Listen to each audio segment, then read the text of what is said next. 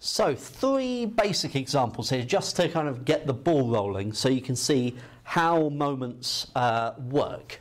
Okay, so we want to find the moment about O in each of these cases.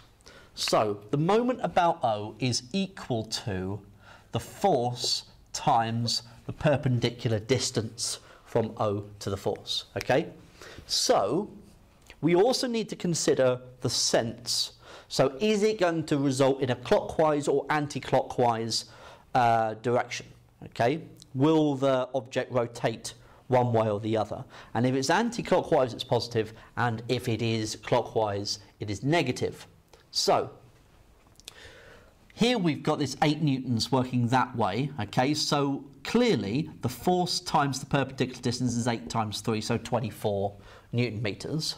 Okay, then which way is it going? Well, because it's going that way and O is below it, that would mean that it would make this rotation of that description. So we're going anti-clockwise, and so the moment about O would be equal to 24 newton meters. Okay? As for B, we've clearly got this force of 10 newtons and of 5 meters, okay, perpendicular distance. So 10 lots of 5 is 50. But this time we're going round in that direction, which is a clockwise motion, and so it would be minus 50 newton meters. Okay, that would be the moment about O.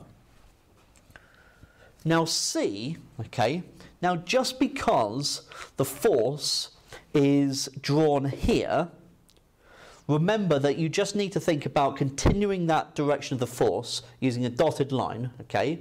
And the distance that you're looking at is from O to that dotted line, that perpendicular distance, okay? So you can project that force forward, if you like, okay, to make it easier for yourself. So we'd have 3 lots of 14, so 28, 32, 42, okay? So 42 newton meters, and we'd be going round that direction, so anti-clockwise, and so 42 newton meters. Okay?